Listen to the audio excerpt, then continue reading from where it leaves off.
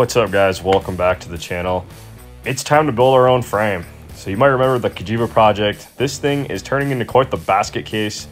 Here's a short clip of all the bits and bobs that we have to basically make a bike out of. Now these are the spare engine parts. We're gonna do our best to make that thing perfect for this chassis right here. In this video, guys, I'm gonna show you my process of creating a dirt bike frame. So it all starts with a 3D scanner.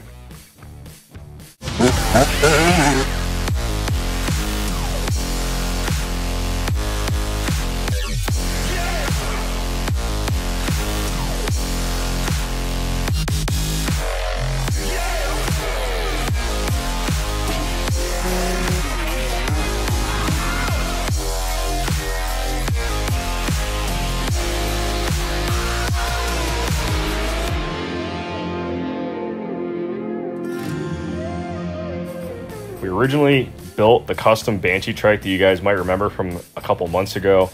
I like that frame so much, I decided to scan it in. It's loosely based on YZ250 geometry, so everything's gonna be very similar to that. We're gonna make a handful of tweaks to this chassis.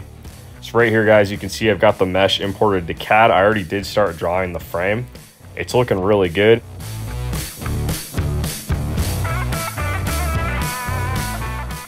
So right here, you can see how I did already change the head tube angle. This is gonna make this bike handle amazing. I can't wait to try it out. But right now, it's really just getting the frame going. So step one is more or less get the design dialed in. You guys can see how I have the top half of the frame already designed. And the next step, guys, guess what? We're gonna go head over to the plasma table. We're gonna get these parts cut out.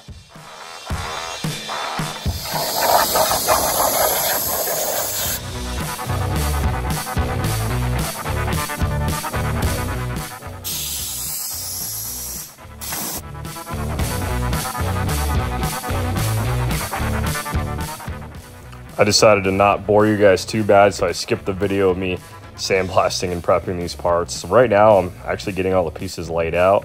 I've got a handful of weld nuts. These are 6x1.0 weld nuts. So I'm gonna go ahead and get those installed into this frame. So more or less, we've got a couple of pieces going together. This frame is gonna be based on a box design on the top half. We've got some internal gusseting, which you guys can see in a couple of clips coming up. Now right here, I'm just getting the weld nuts just tacked in for now. Now it's time to test fit. I honestly can't believe how well this fit. Fit really good, better than I expected. I usually don't get it on the first try always. More or less, I think just the experience of drawing parts every day is helping me make this frame as nice as I can. So here's a quick test fit. I just took the one frame half just to make sure I'm not too far off. It ended up lining up perfect with the frame fixture. Real happy with it, so I'm gonna go ahead and start getting this bad boy put together. So right here, I'm just finishing up the weld nuts on the other half.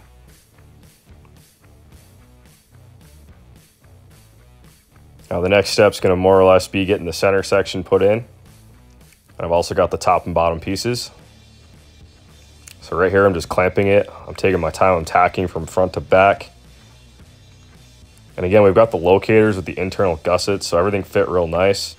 Right here, guys, here it is. It's just tacked up right now. But this is the top half of the Cagiva frame. Now, guys, we're going to use this frame design for a handful of other trikes. We're possibly going to have CR500s, more Banshees, really anything we can dream up. Our plan is to actually build custom dirt bikes, custom big wheels, and of course, more trikes. So right here, I'm just finishing the top half of the frame.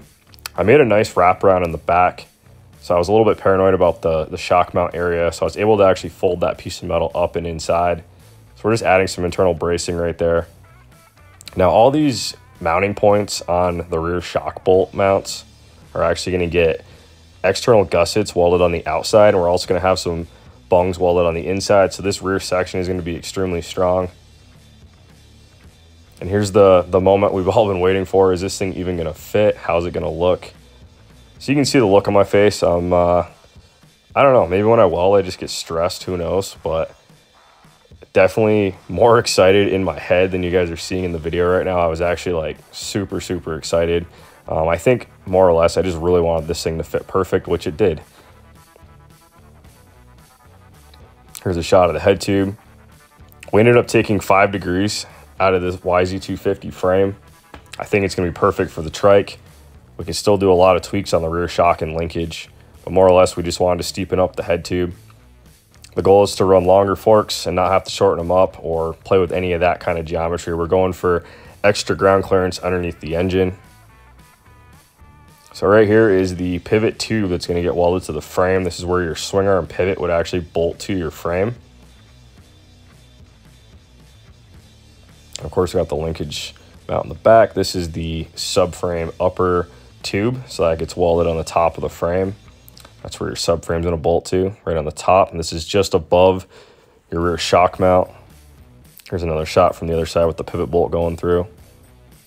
Just imagine that having a box section on there. We're gonna have some tubes running down. It is gonna be a tube chassis, guys, but again, it's partially boxed on the top. It makes everything super accurate. It goes together really nice. As you can see, everything kind of just pops together. Here's a quick little preview of the front gusset that I already cut out. And right here, you can see we have some adjustments, so I can rotate the head tube for different frame designs if we want to go with a longer wheelbase or a shorter. Really just comes down to what kind of riding we're doing, from motocross to flat track to even desert racing. More or less, it's unlimited now. So making our own frame is kind of the ultimate goal, and we're heading that direction.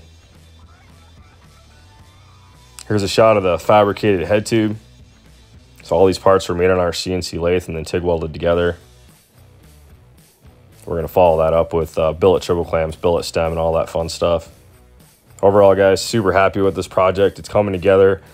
Been a little bit delayed on getting this thing done for you guys, and our customer's been very, very patient. I appreciate him greatly because he's letting me build the most badass bike that I can. So I'm going to do my best to get you guys another video in the next couple days here and show you some more progress, and I can't wait to get this bike on the ground.